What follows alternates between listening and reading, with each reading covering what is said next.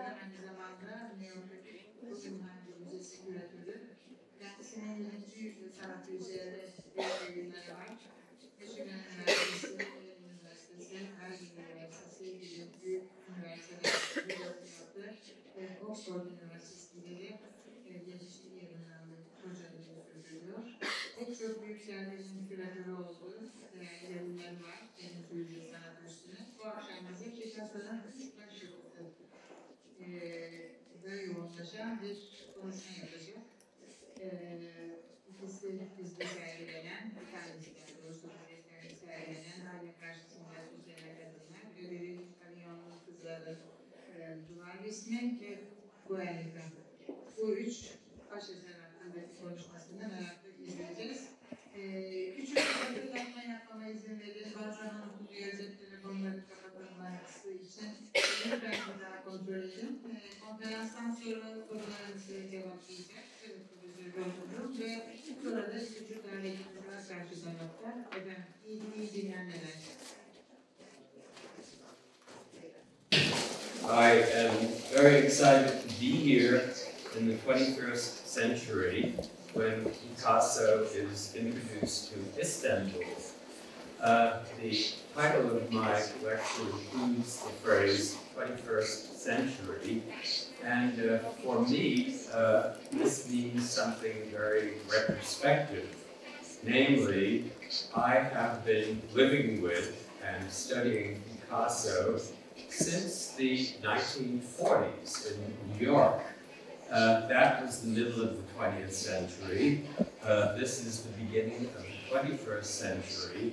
And when I was asked to speak here, I thought that a good topic would be the way in which my experience of Picasso, your experience of Picasso, has changed in the last century.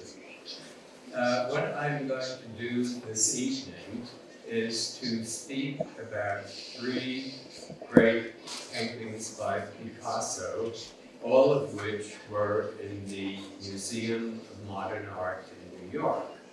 And I grew up with these paintings, and the amazing thing is that today, very, very different to me from the way they looked 20 years ago, 30 years ago, 40 years ago, 50 years ago. So what I would like to do is to talk about some of our changing perceptions of these very famous works. The three pictures I'm going to talk about are one, the Demoiselle d'Avignon, which you have been looking at for half an hour, two, Girl Before a Mirror of 1932. Both of those paintings are still in New York at the Museum of Modern Art.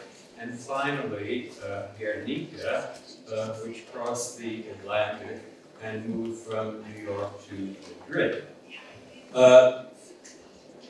The slide on the right, the image on the right, is just to give you an idea of the afterlife of this painting, which Picasso made in Paris in 1907. And this is the home in Neuilly, outside Paris, of Jacques Doucet, who owned the picture, and it was really not very well known until it crossed the Atlantic and became one of the most famous paintings on either side of the Atlantic. One might say it is the Mona Lisa of the Museum of Modern Art. On the right, please, Karen. Here is another transformation of the painting, which you can see in the exhibition here, a tapestry that was made of it in 1958, so that we have yet another memory of the painting, although I must say that looking at it today, I was startled by how different it is from the original, especially in terms of the colors, which have a strange shadow kind of way. But back to the demoiselle. Right, please. When I was first looking at this painting, a half a century ago or more, the only thing that mattered about it was that it looked forward to the 20th century. I remember there was a phrase which we heard again and again, which was, the Demoiselle d'Avignon is the first painting of the 20th century. So this was like the book of Genesis, a whole new world which prophesied the future of modern art. The way to think about it was, to begin with, to find an ancestor that could explain this revolution. And usually, Cézanne was pointed to as the father, the grandfather, the great ancestor of modern art. In looking at the Demoiselle d'Avignon, there was a painting, 5 nudes, which seemed to point in the direction of Picasso. And in fact, one looked at the picture only in terms of an evolution that moved from the past to the present into the future. Next on the right, please. The most exciting thing about the Demoiselle d'Avignon was the fact that it shattered pieces of flesh, it shattered solids, it shattered voids, and it seemed to be a kind of earthquake that would eventually become a new language. The only thing about it that really mattered is that it pointed to what got to be known as Cubism. A picture like this of 1908 seemed to be a logical evolution from the painting of 1907. Next on the right, please. And even more fascinating, this breakdown, this fracturing of bodies, of voids, of shapes, would lead to a much stranger language, of which you have many examples in the exhibition here, in which the human body, this is the female nude, is barely legible. So that this was so exciting, the creation of the new language that was called Cubism, that the only way we could look at the Demoiselle d'Avignon is to see it as the foundations of the new language of early 20th century art, which would in fact change the entire history of art. This was 50 or 60 years ago, and things have changed. And now one of the ways to look at the Demoiselle d'Avignon is not to look at it in terms of its only looking forward to the future, but in a way of its looking backwards to the past, so that in some ways this picture, which used to be the first painting of the 20th century, could now almost be thought of as the last painting, not only of the 19th century, but of a much longer tradition, which I will try to indicate. Next on the right, please. The subject of the painting, in fact, was almost never talked about. When I grew up in New York, the picture was 5 naked women. But who were they? Well, they were like 5 Cézanne bathers. They just did not exist in the real world. They were bodies which artists could play with, construct, deconstruct as they would.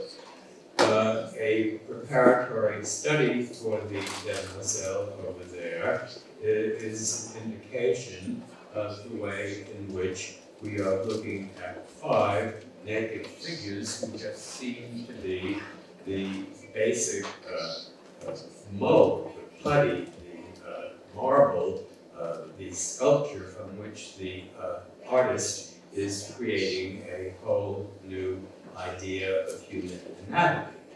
But in fact, slowly, it became very clear that the picture did have a more complicated subject, and that the subject had to do with sex, and that even more to the point, it had to do with prostitution. Next on the right, please. Looking backwards instead of forwards, we learned that the Demoiselle d'Avignon was really conceived as a picture of the inside of a bordello. And in the drawing on the right, you can see on the left a potential client, a sailor, who is coming into this room, and he will choose a prostitute for himself, so that the painting suddenly has a whole new dimension of secrecy, of the erotic, of the sexual. In fact, in the painting itself, you can see that the woman on the left is raising a curtain, so that there is a sense of a theater, of a spectacle, which is the spectacle of these naked women, the set. If you think about the work this way, and people began to think about it this way, it has a completely different genealogical table. Next on the right, please. Oops.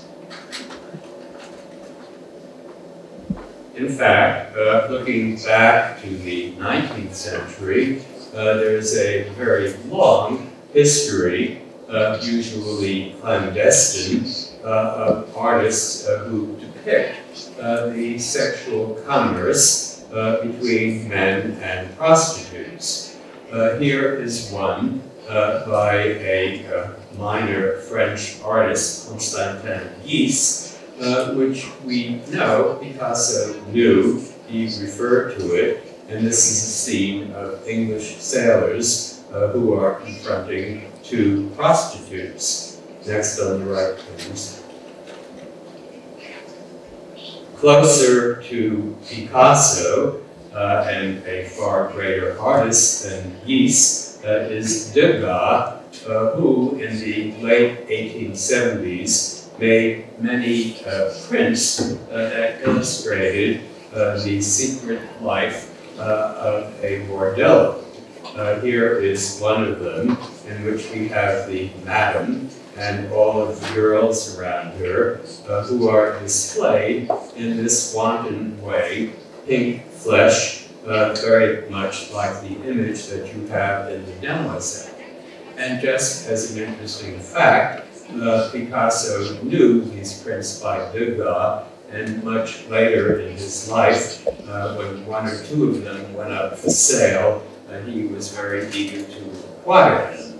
So that this is part also of the background of the painting. Next on the right, please.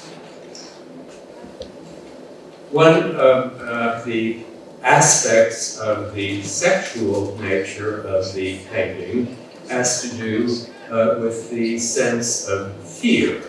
There is a lot of horror in this painting, especially in the face of the woman on the right who is squatting, and I'll show you this head in particular. Looking at this, you almost feel as though you are confronting a demon, something that is diabolical, something that has the power to kill. And in fact, more and more, one has realized that in this painting, there is also a sense of association between sex and death, especially promiscuous sex, as in the world of prostitution, and the possibility of acquiring a venereal disease. I will have more to say about that in a moment. The head on the right was very often associated with African art. The next on the right, please. Here is an example of a mask, but usually the comparison had to do with the freedom of the African artist to distort, in this case, the human face, in order to make a more powerful image. But here we can see as well there is something terrifying. This is actually a mask about sickness, and this is something that is also conveyed in the Demoiselle. Next on the right, please. In fact, the history of prostitution in the art of Picasso and in the art of his contemporaries can reveal a great deal about the painting. If you look at this picture by Picasso, this is 1904, 3 years before the Demoiselle. It is, in fact, a picture of a procuress in Barcelona, who is referred to in Spanish tradition as una Celestina. This phrase, Celestina, comes from a great Renaissance literary classic of Spain by Fernando de Rojas called La Celestina. Anyway, she is a procuress, and I want you to notice the hideous eyes here. One of her eyes is blinded, the other one isn't, and this combination, which is very, very frightening, also appears in the squatting figure on the right, the one I just showed you. In fact, this was a very real woman who had real experience with Picasso and his friends in Barcelona. Next on the right, please. There she is, looking like a witch, a bruja, with a prostitute. And there on her right is one of Picasso's friends, Sébastien Junier, one of his Catalan friends, so that he is buying the prostitute, and the hideous woman, the Celestina, is in charge of the commerce. The next on the right, please. The subject of prostitutes and of the evils of prostitution was in fact a very popular one at the turn of the century, and here is a rather extraordinary painting of 1906 by a Spanish artist. His name is Romero de Torres. He's from Córdoba, where there is a museum of his work. And this is a notorious painting of 1906, which was titled "Those Who Live by Love," that is, women whose life has to do with sex. These are prostitutes in Andalusia, probably Córdoba, the artist's hometown. And this was a very, very scandalous painting in 1906 because it dared to deal with the theme of prostitution. And there is little doubt that Picasso was aware of it. The picture, in fact, was exhibited outside Spain, where it was a scandal, and it was in all of the newspapers. Next on the right, please. I mentioned before the association of promiscuous sex, of prostitution, and evil, death, the possibility of acquiring a venereal disease. Here is a poster from Barcelona made by one of Picasso's friends there in 1900. His name is Ramon Casas, and this is a publicity, an ad for a cure for syphilis. It is very interesting to see the image of the woman here because she is really blasphemous. She is an image of the Virgin Mary. She is holding a white lily in her hand, but it is her left hand, sinister. And then in her right hand, behind her mantilla, she holds a snake, which is like the snake in the Garden of Eden, but it also is evocative of a germ, a microbe that causes syphilis. So that this is one of the many familiar images of the period in which prostitution is associated with disease and death, an experience that I believe, and others do too, is evoked as well in the Demoiselle d'Avignon, especially the squatting figure we have been looking at. Next, please. Here, in fact, is another painting, Spanish from the turn of the century, that deals with syphilis and with human misery.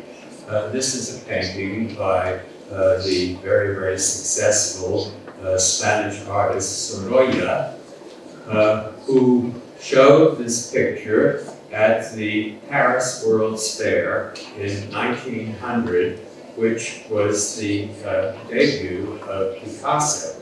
Picasso had one picture accepted for view at the Paris World's Fair of 1900, and in the Spanish section, and this was another more famous painting which won a lot of prizes. The subject of this painting by Sorolla is called, the title is Sad Inheritance. What that means is that these are children of syphilitic parents. In other words, their parents have sinned, the children are deformed, handicapped, and they are being taken care of by the priest at the water here. So that this is again an image that reminded everybody, this was a very famous painting in 1900, about the facts of promiscuous sex and venereal disease. That is one aspect of this painting that was completely unknown, completely unthought about in the 1950s, 60s, and 70s. The next on the right, please. That slide. Another way to look at it involves the traditions of the representation of female nudes, of the choice of the most beautiful nude, or also the Orientalist tradition of harem scenes. I'm showing you here a painting in the Prado by Rubens. Picasso must have known it well. He knew everything in the Prado. And this is a very familiar subject, the Judgment of Paris. This is, as it were, a proper mythological interpretation of the narrative of the Demoiselle d'Avignon, namely, the young man Paris is choosing the most beautiful woman, so that it is, in fact, an act of erotic choice among this trio of naked graces. Next on the right, please. The painting also is deeply rooted in the traditions of 19th century art that deal with exotic sexuality.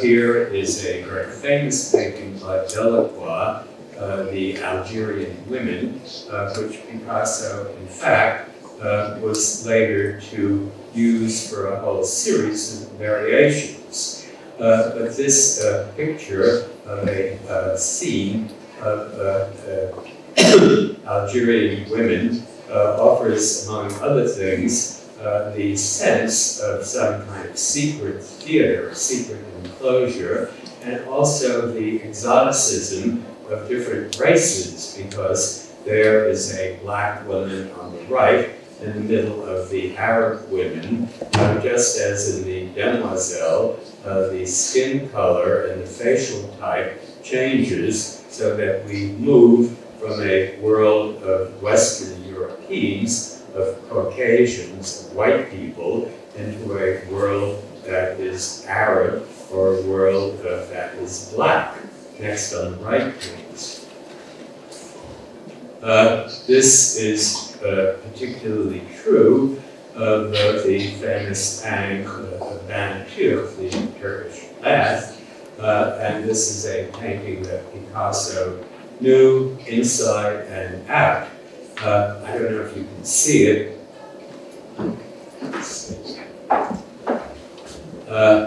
In the background,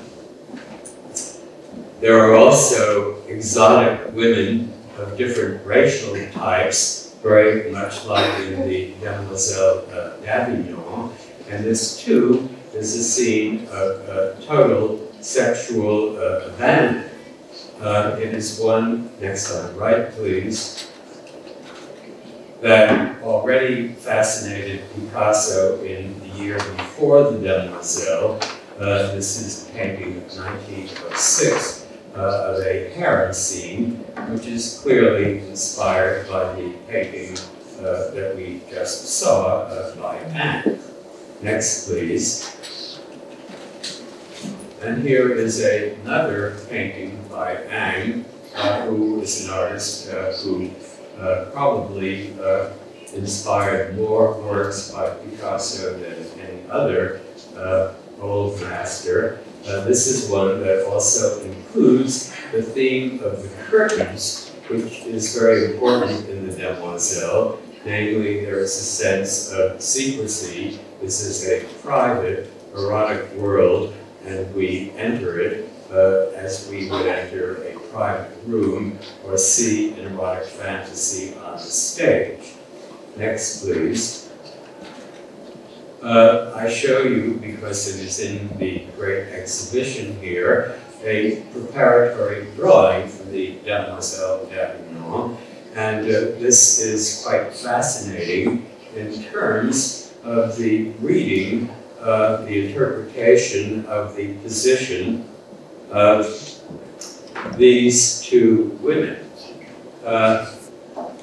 The woman on the left is standing. The woman squatting over there, she is clearly squatting, and the woman between the curtains is also standing. But these two women look as though they are lying down. They have their hands over their heads, and if you look at the preparatory study here, it is very difficult to tell whether she is lying down or standing up. In fact, the next on the right, please. She is in a posture of the most famous Spanish nude, the Goya naked maja, the maja desnuda, and she too is part of the sexuality, the physical abandon of this painting, so that it is very possible to read the two nudes here as lying on their backs like that, but also pushed upward in our face as if this were a sexual confrontation. I have one more thing to say about this painting before we go on to the second. Next on the right, please. And that has to do with the sense of blasphemy of something that is heretical, anti-Catholic, which is a theme that is familiar in Picasso's work. I will have more, as if this was some kind of apotheosis of a Christian figure moving from earth to heaven. Whatever, for a Spaniard in particular, the crescent at the bottom of a woman is something that is immediately a symbol of the Virgin Mary, and my own intuition, and you may or may not believe me, because this is a speculation of mine, is that Picasso loved the idea of confounding in one person a whore and a virgin. That, you may remember, is exactly what happened in the poster for the syphilis cure. It was the Virgin Mary, who was also a prostitute, and later, in discussing Guernica, I will show you many other examples of this kind of blasphemy on Catholicism that is recurrent in Picasso's art. The next on the right, please. Uh-oh.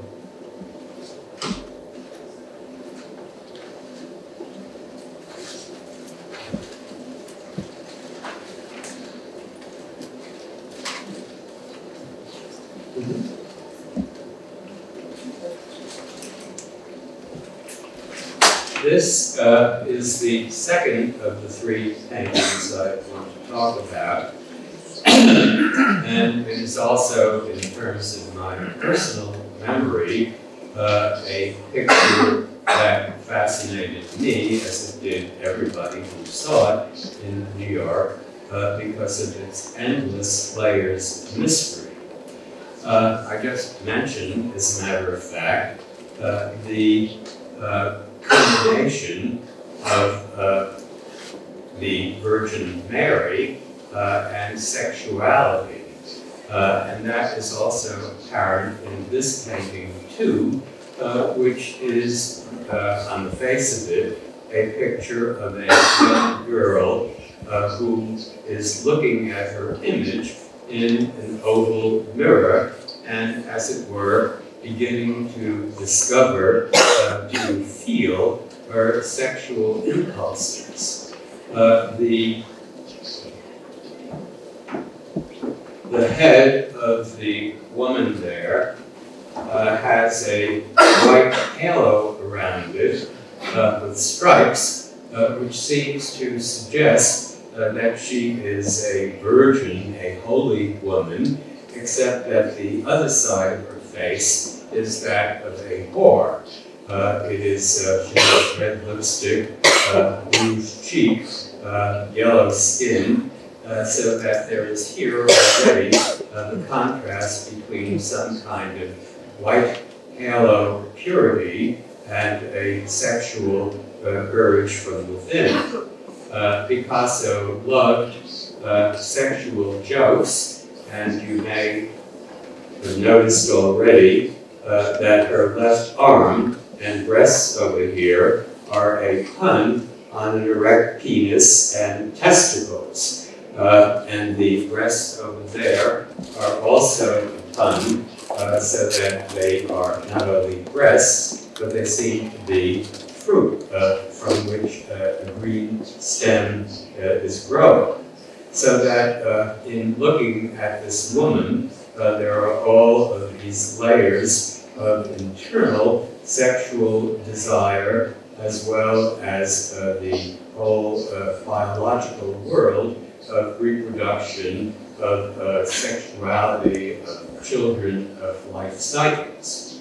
This was something that was already apparent 40 or 50 years ago. The picture seemed to be charged with this kind of biological imagery. But now on the left, please.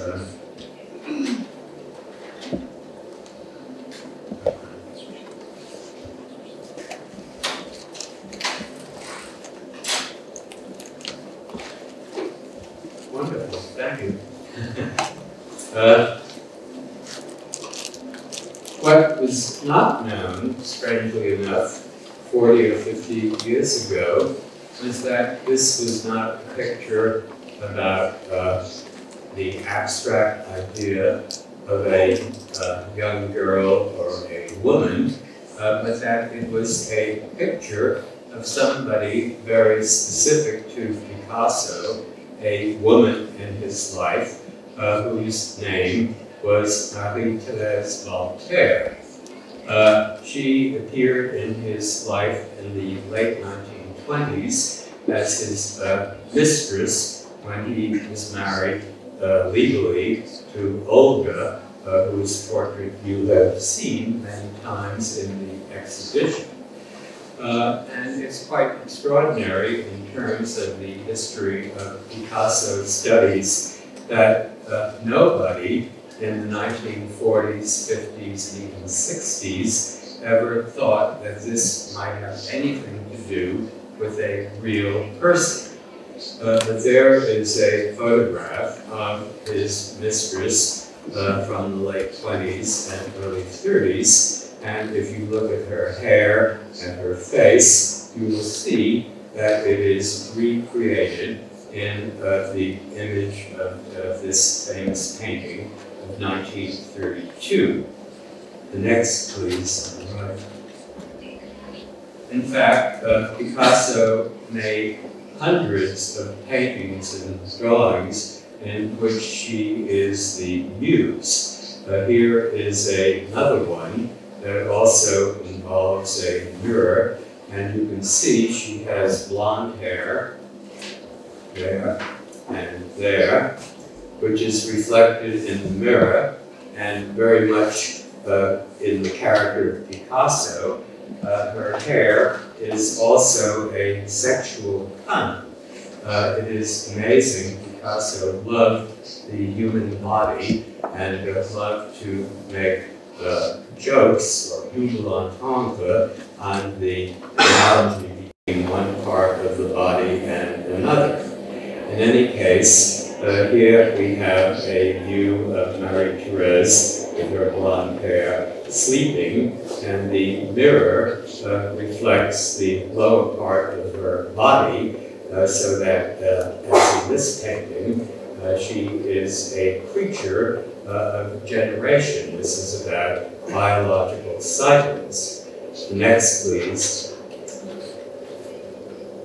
Here she is in Istanbul, the very same model, and you can recognize her.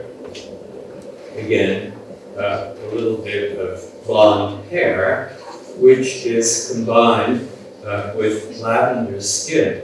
Picasso very often invented color codes for his subjects, and one of the ways in which he frequently depicted his mistress was in the combination of yellow for her hair and a kind of light lavender purple for her body, which has a kind of transcendent sexual quality. I might add again that this is another sexual joke because it not only is like her head hair, but it is like her pubic hair. The next on the right, please. The tradition of painting a woman looking at herself in the mirror is again a very, very old one in Western art. I apologize for this bad slide. This is again one of the most famous nudes in Spanish art by Velázquez, a scene of Venus looking at herself in a mirror. And it's interesting to see that the back view of Venus is very much like the one that Picasso painted of Marie-Thérèse Voltaire in the mirror I just showed you. On the right, please. Here is yet another work in this tradition, this one by Titian. Next on the right, please. And here is one of much more direct relevance to Picasso. This is a painting by Manet in the Guggenheim Museum now, and it is a picture that Picasso knew. It was owned by a collector, Tannhäuser, who also owned works by Picasso and had exhibitions of his work. And in the year 1932, when this was painted, Picasso knew this, and in fact, 1932 was a very important year for Manet, who had been born in 1832, so that this was the anniversary. It's interesting to see that the shape of the mirror is oval, what is called a cheval glass, which has a mysterious quality. You can see it here, and it was traditionally meant to be a reflection of the soul, as in the story of Psyche. The next on the right, please. There are also many traditions, especially in Spain, of a mirror view in which the vanity of the beautiful woman is responded to by the image of death. Here is one from Spain from the 18th century, a painting that belonged, in fact, to a Spanish surrealist writer, Gómez de la Serna, who had actually written about Picasso. They were friends, and it is certain that Picasso knew this image. Next on the right, please. And it was a very familiar theme, the beautiful woman looking at herself as death in the 19th century. This is a painting by a Belgian artist named Wiertz. Next, please. And in fact, in the 20th century, in Spanish art, there are other examples of this. This one, notice in particular the anatomical bisection.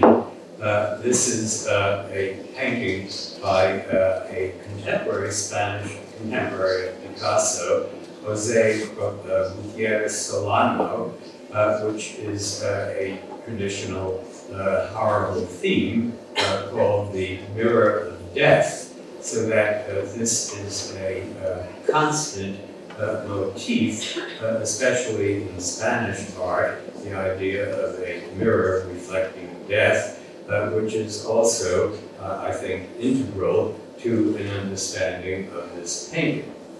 Next on the right, please.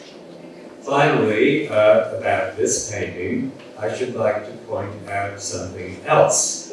The wallpaper in the background has, as you see, primarily, for its color, red and yellow. Red and yellow, as we know, are the national colors of Spain. And Picasso was extremely aware of that, most obviously in this painting, a Cubist work of 1912, in which you see the Spanish flag in red and yellow, but this is actually the ticket to the bullfight, to the corrida, and it says sol y sombra, sun and shadow. But that is the red and yellow, a kind of color code for Spain, and Picasso uses it again and again. The next on the right, please. It is very apparent in another famous painting from New York, from the Museum of Modern Art, the three musicians, and the most convincing interpretation of this painting is that these are three cryptic portraits of Picasso in the middle and his friends Apollinaire and Max Jacob. But I am interested in the central figure, who is a kind of concealed self-portrait of Picasso, who often disguised himself as a harlequin, and who represents himself in the colors of Spain, which is, after all, his origin. What I am getting at is that the choice of red and yellow as the primary color for the background is not only an indication of his Spanish ancestry, next on the right please, but also an indication of possession. That is, this is like heraldry. It is as though he was saying, this diamond pattern, which is like the harlequin pattern that I wear, and these colors, red and yellow, mean that this is my property, my territory, and this is my woman. If you think that is exaggerated, I show you a painting also from 1932, the same year, of Marie-Thérèse Voltaire lying on the beach. And this is quite fascinating because it has the colors of two flags, blue, red, and white for France, and then the sexual parts, red and yellow, the colors of Spain, as if Picasso was saying, this is what belongs to me. The next, I think that's going to be on the left, Guernica. Let's see. Yes. The third and last painting I will talk about today in terms of new and changing interpretations is, of course, the most famous painting, maybe of the 20th century, the painting on the left, next on the right, please, that represents, in Picasso's imagination, what the destruction of the vast capital city of Guernica was like on the day of April 26, 1937, when German planes flying for Franco bombed the city. It was in the late afternoon, and it was a market day, and many, many civilians were killed. There is a photograph of the ruins of Guernica, the kind of photograph that Picasso would have seen in the newspapers in Paris. And it is worth mentioning in terms of the color or the non-color of Picasso's painting that it is evocative, it is all black and white, reside, it is evocative of a news photograph, that is, the information, the documentation about the destruction of the city came through the medium of photography, so that this almost has the sense of a photographic image, as well as conveying the idea of mourning, of grief, blackness. The next on the right, please. It is worth mentioning that although this is supposed to be the documentation of the destruction of the city of Guernica on a particular day, April 26, in 1937, there is almost nothing about the painting that locates it in a specific place or time. There is one very, very ominous, malevolent exception to this, and that is the light bulb which you see hanging over the scene. It is a marvelous multiple image, and I mentioned before how Picasso liked puns on anatomy. This is a different kind of pun.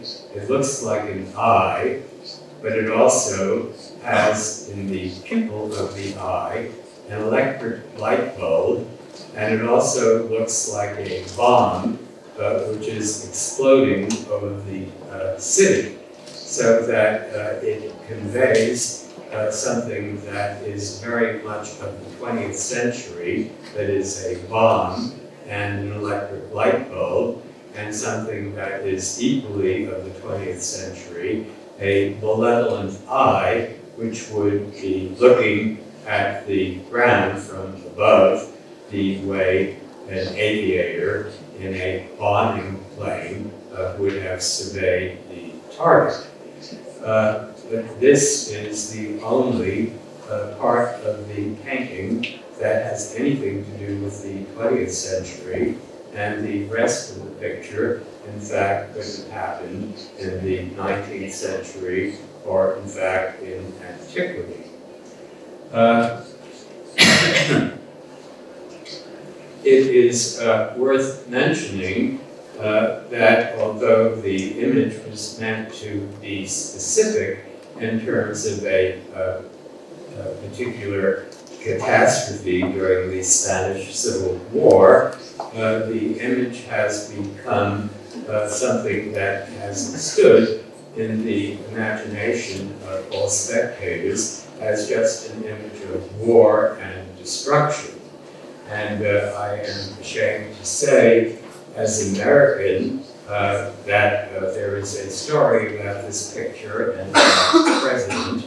You may have heard that at a meeting of the United Nations, there is in the United Nations building in New York, there is a tapestry version of this, like the one that you have of the demoiselle.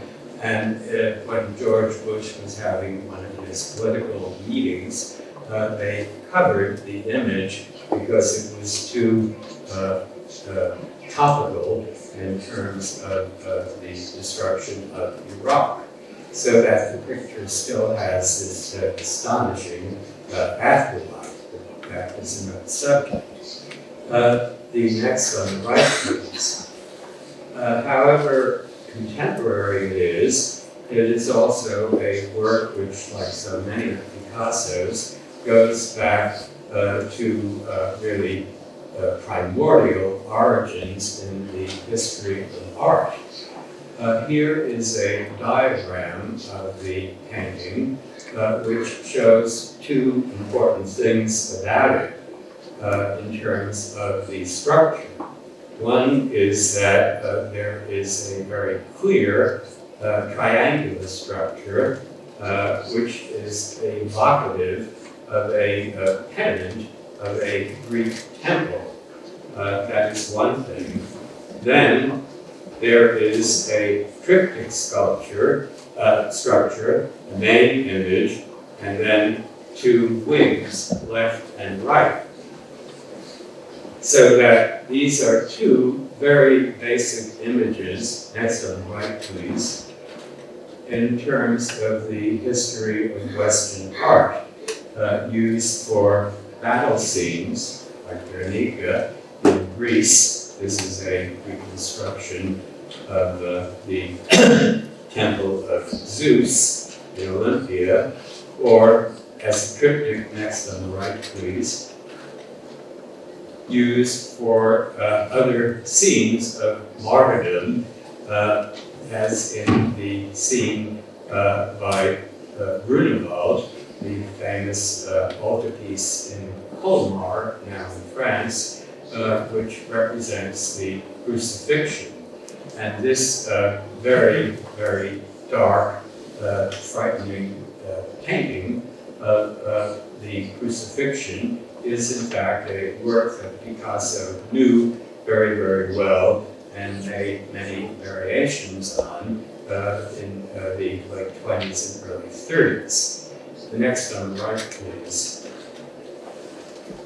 The subject of Guernica, in fact, if you take away the bomb and the electric light, might almost be related to any number of images of the murder of women and children in art history.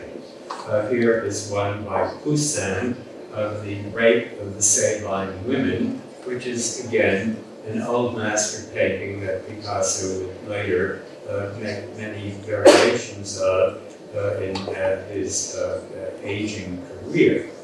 Next on the right, please.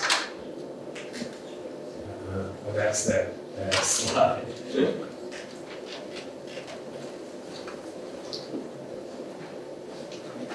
Thank you. It is also a theme that is related to the massacre of the innocents. This is the Christian version of the Sabine women, and it has even been suggested, this is a painting by Guernica, that the screaming woman here is related, provided inspiration for the screaming head of the woman in Guernica. Next on the right, please. The image of Guernica also conveys the sense of the end of the world insofar as the thundering horse who enters the scene, who is going to be killed or going to die. It has the sword already in its side, but this is an image that evokes a very familiar illustration to the Bible, to the vision of the apocalypse, the four horsemen of the apocalypse, which you see here in a print by Dürer. The next on the right, please. Other apocalyptic scenes, this one from Spain, may also figure in the creation of Guernica. This is a scene of the deluge from a Romanesque manuscript, Spanish, which is actually in Paris, in the Bibliothèque Nationale. And Picasso knew this very well, and as has often been pointed out, the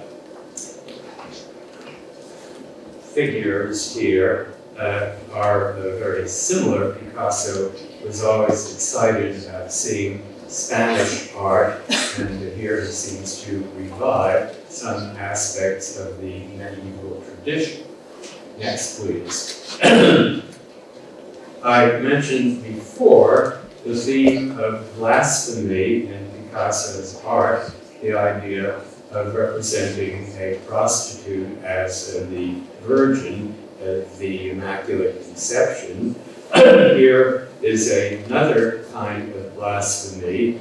The woman with a dead child over here is not the Virgin Mary. She is just an anonymous citizen of the town of Guernica holding her dead child. But the image, next on the right, please, is one that is impossible to look at without thinking of the Pietà. Show you a particularly gory Pietà. This from Spain from the 17th century, the kind that Picasso would have known well. The Virgin of Sorrows by a Spanish sculptor named Juan de Mesa. The next, please. I mentioned before the way in which more and more we become aware of the puns, the double and triple images that Picasso can put together. And here is an amazing one. This is the mouth of the screaming mother, but you can see that the tongue is like a spear. It is a form that conveys pain, just like the swords in the Virgin of Sorrows and the thorns on the head of Christ, so that this mixture of Christian martyrdom and suffering is part of the horror of this painting, in which we have a feeling that all moral structures, especially that of the Catholic Church, have been destroyed. Next on the right, please.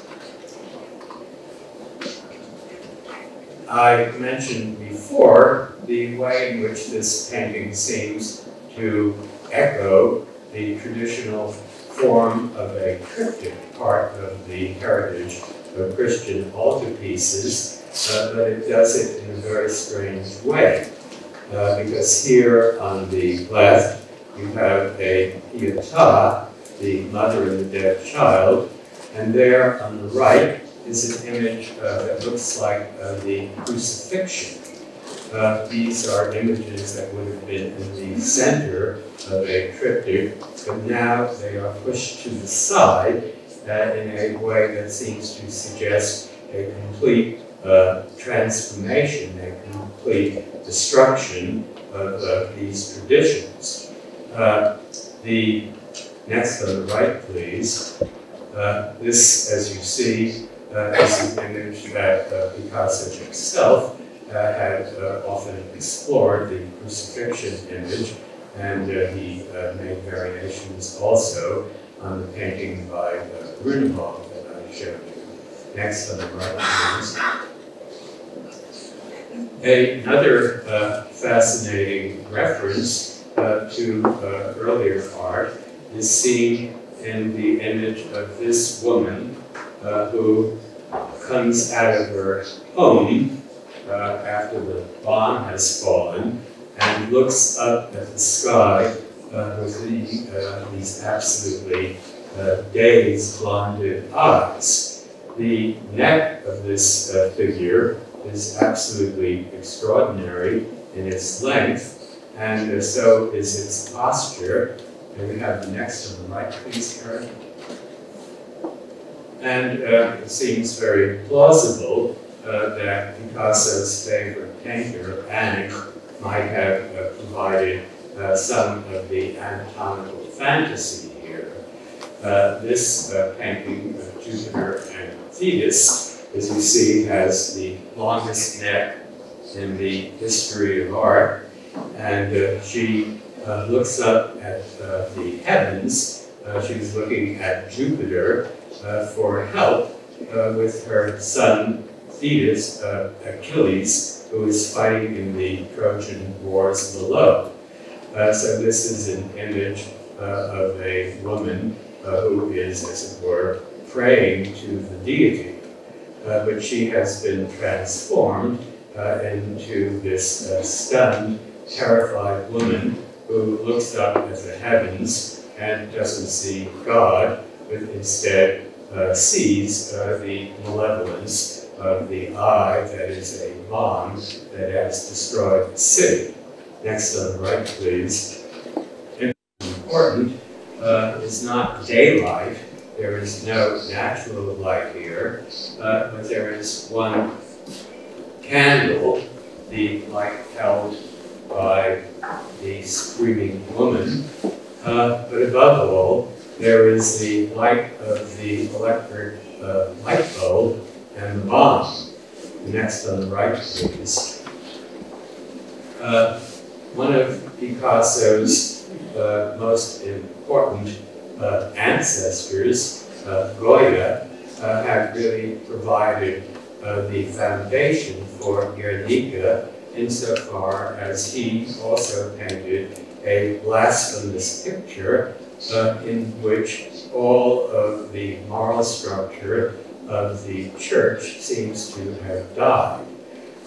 It is also a painting, this scene of the execution of anonymous, helpless Spaniards under the invasion of the Napoleonic troops in 1808.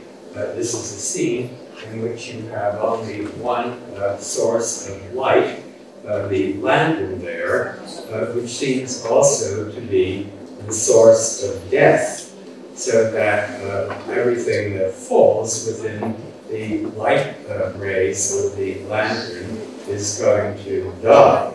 The figure in the foreground, with its arms stretched out, is a prototype for the dead warrior here.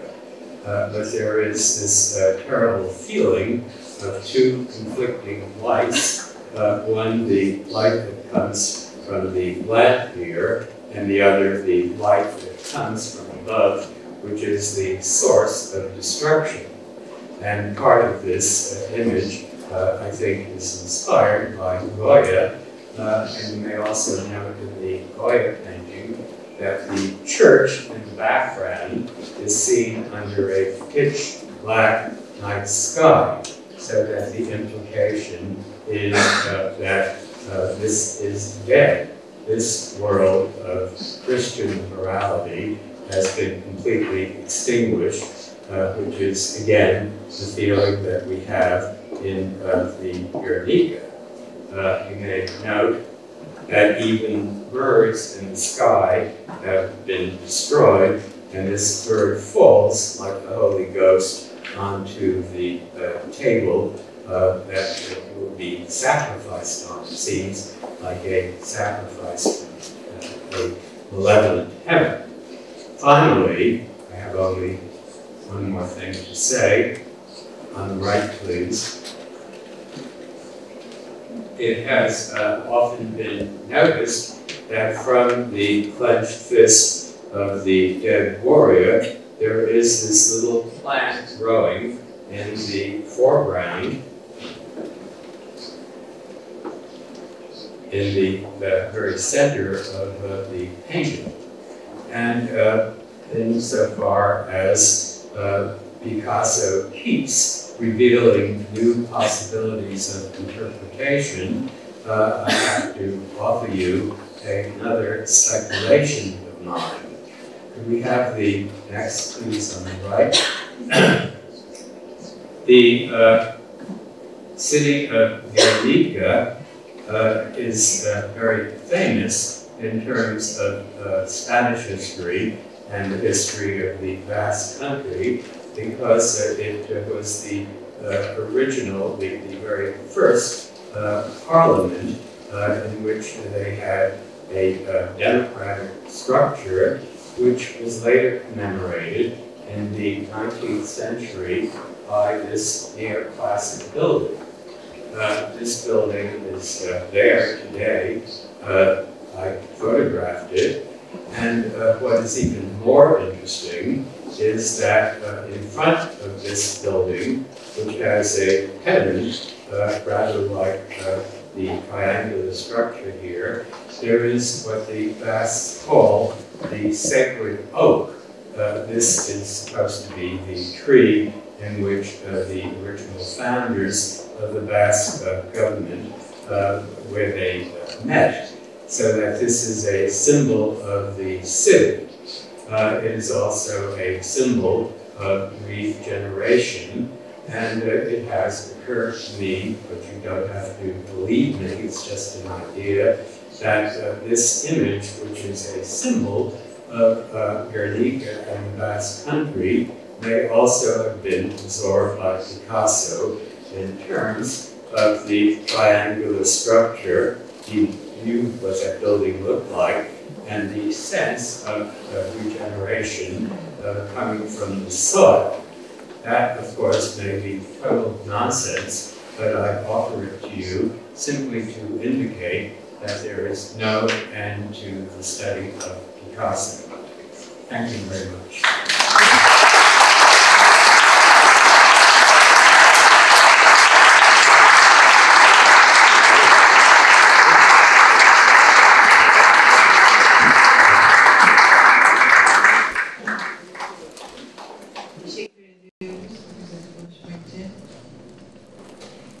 Gördüğünüz gibi Picasso'yu anlatmanız oluyor. Sorularınız varsa Profesör Rosenblum size cevap verecek muhakkak.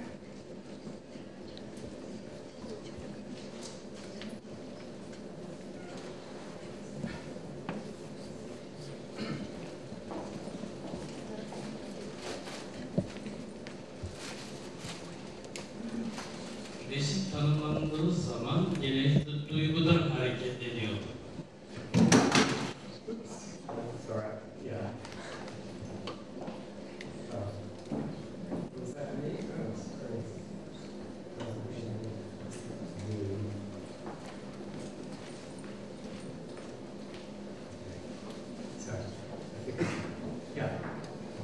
Sanat eserinde bir tek figür veyahut da birçok figürün bir arada olması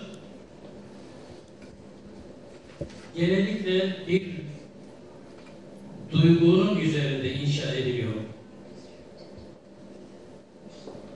Picasso'nun resimlerinde duygu mu öne çıkıyor yoksa zeka mı öne çıkıyor?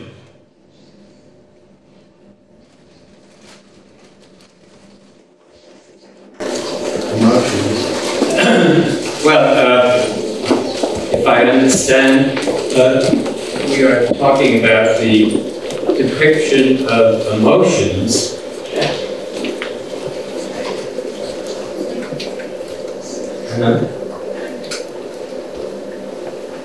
And the fact of the matter is that Picasso is a genius at depicting a wide spectrum of human emotions.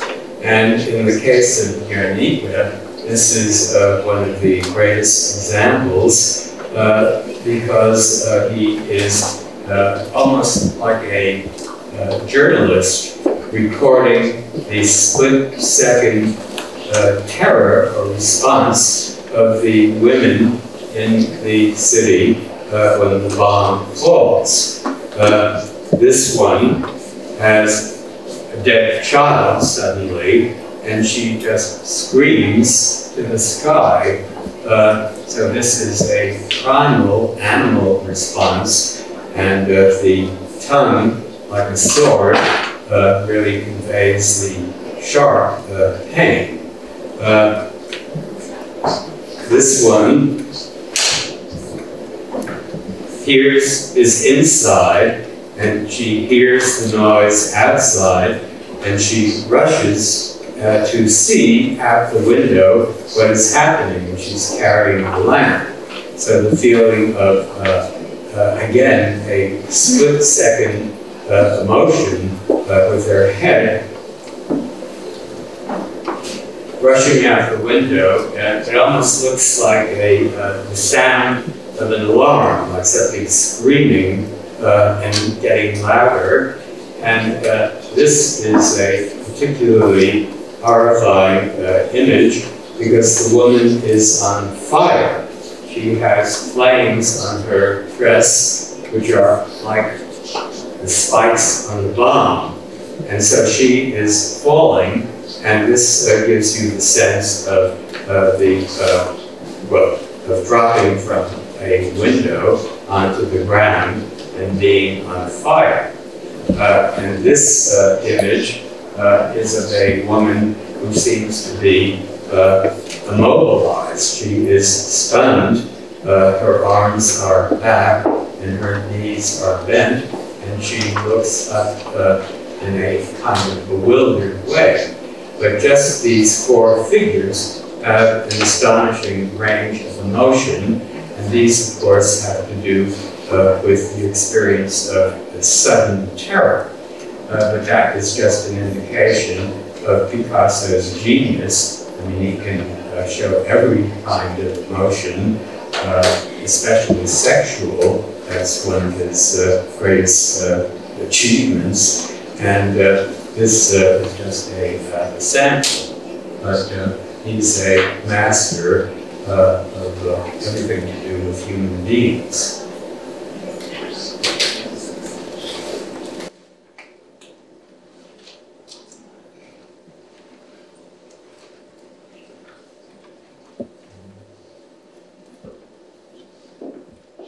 Genelde Picasso ve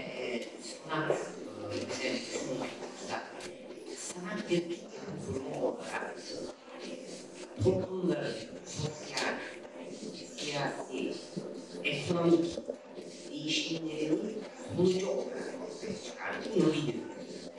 Şimdi Picasso'da farklı olan bir çizgi ortaya çıktı ama ve temsil riskini duyuyoruz. O da pek çok şey var, kübizm gibi yaşamıyor. Kübizmden anladığı bir parçalarla da yani Picasso resimlerinde daha önce görmediğimiz, başka ressamlarda görmediğimiz bir parçalanış var. Şimdi bunu şöyle bağlayabiliriz. Ben kişisel olarak öyle bir okumaya gittim. Siz katılır mısınız bilmiyorum. Picasso'nun yaşadığı dönemler benim için bir kilit dünya savaşları yaşarız. Şimdi bu savaşların getirdiği çok farklı bir coğrafyayla karşı karşıyayız. O coğrafyada bir bölünme, bir yeniden şekillenme dönemi. Bununla bağlantılı olarak Çünkü bu tabii ki çok soyut olarak yansır sanatçıda. Birebir yansımaz. Ama altyapı olarak beslenir. O anlamda Picasso'nun eserlerinde parçalanma ögesin ve pek tabii ki onun paralelinde insanların çok yoksul düşüşünü ve o anlamda da bir şeylerin tekrar parçalanmasını, ruhlarında ve yaşamlarında bunun bir yansımasından beslenmiş olabilir.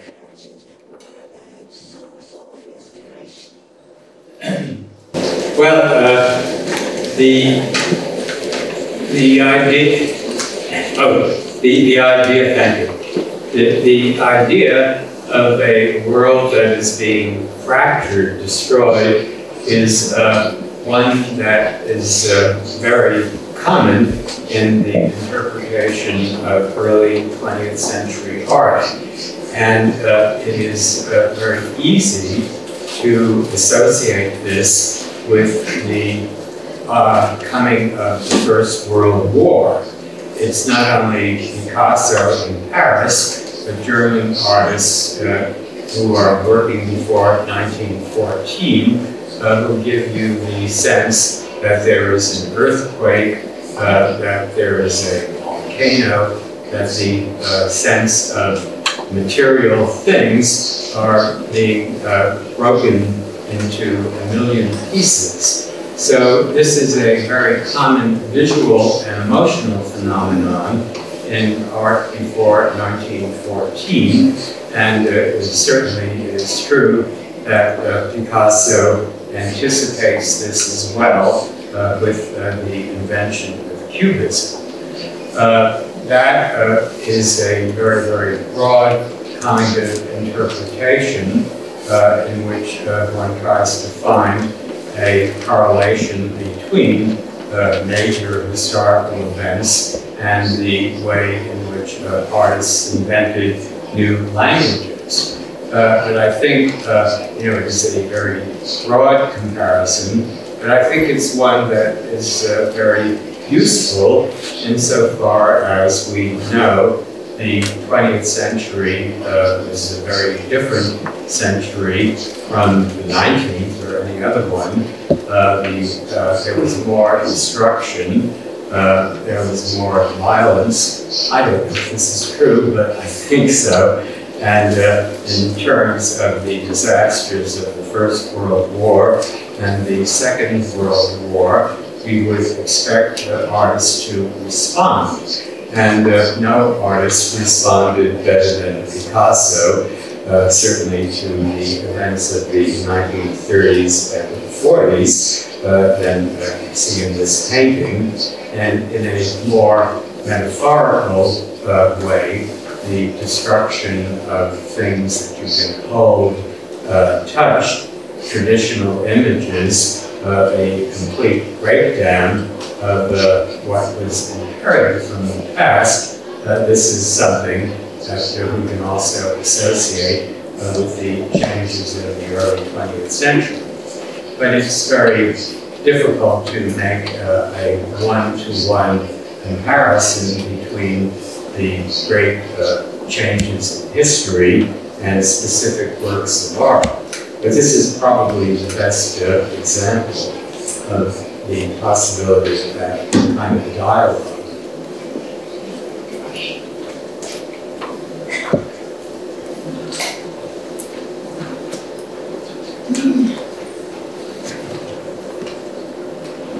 Merhaba. Şimdi Picasso'ya dağıtıyoruz. Eğer Picasso'ya dağıtıyoruz.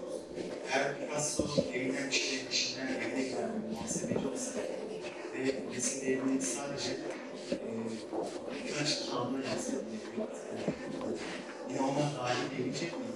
Yoksa dahil olmasının bir sebebi de büyük bir herkese paylaşılması.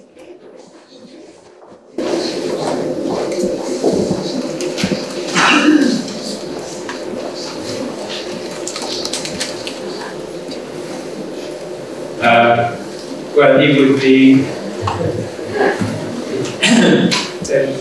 that he shared the works with everyone does not make him a genius, since a lot of artists share their works with a lot of people, and that doesn't make them better or worse. He would be a genius even if only one person had seen the works. I mean, he is a genius all by himself without an audience. But if you don't have an audience, then you don't exist. But there is a priority. The genius comes first, and then there is the audience to recognize it. I don't know what else I can say.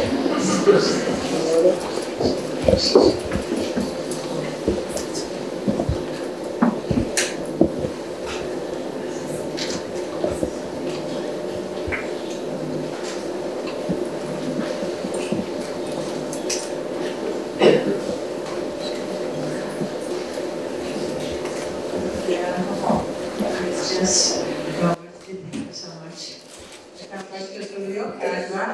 Çok teşekkür ediyoruz profesörüme.